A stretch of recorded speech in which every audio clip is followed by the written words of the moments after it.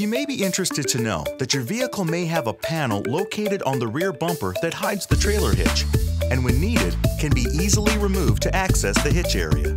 Let me explain. To remove the panel, place your hand underneath the center of the panel and feel for the recess. Now, just lift up and pull out. Once the bottom becomes unlatched, from the side of the panel, place your fingers behind and gently pull it off. It's that simple. To replace the panel, insert the 4 top tabs first and gently push it in. Next, push the bottom in until you hear it snap into place. Any questions? Go to owner.ford.com.